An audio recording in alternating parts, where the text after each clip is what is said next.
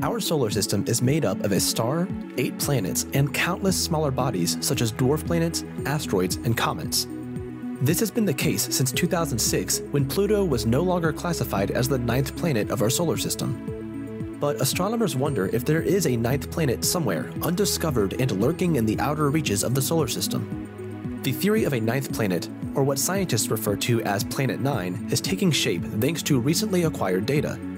The data shows that the orbital parameters of some small bodies beyond Neptune seem to behave as if they had been influenced by the gravity of a massive object in the outer solar system. Although the data is debated among the scientific community, the theory of a 9th planet is based on a solid foundation, and more scientists are taking interest in the idea. Some scientists are convinced it's there, we're just not able to see it.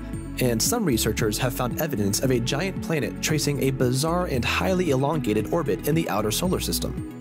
They have been able to deduce the existence of Planet 9 by using computer simulations and mathematical modeling. They suspected that Planet 9 existed when they investigated the Kuiper Belt. They investigated if there are enough distant objects to exert the gravity needed to keep that subpopulation clustered together. The researchers ruled out this theory since the Kuiper Belt would need to have about 100 times the mass it has today. But if Planet 9 does exist, it would be like a super-Earth and would be about 5 to 10 Earth masses in size. It would also orbit about 400 to 800 astronomical units from the Sun. One astronomical unit is equivalent to about 150 million kilometers. To make things more clear, Planet 9 is likely to be 12 to 23 times as distant from the Sun as Pluto is. It would also be 5,000 times the mass of Pluto, which is sufficiently large for it to be deemed a true planet. Furthermore, astronomers believe that Planet 9 could take between 10,000 and 20,000 years to make just one full orbit around the Sun. Due to limitations in our current technologies, a planet this far away would be very hard to detect. With no reflected sunlight on its surface, even our best telescopes wouldn't be able to spot it. But scientists are optimistic that in 10 to 15 years, we will be able to detect Planet 9 or dismiss this theory altogether.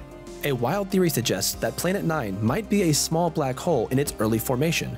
In order to determine if it's a black hole, scientists developed a new method that would look for any evidence of telltale flares, which are emitted when a black hole devours comets or other nearby objects. These flares could be detected by the Vera C. Rubin Observatory, which is currently under construction in Chile. Scientists believe that if Planet 9 does exist, it would be a very obscure planet, and if they could tell its exact location, they would be able to point their telescopes in its direction. Astronomers acknowledge that the region where the speculative Planet 9 might exist is almost entirely unexplored.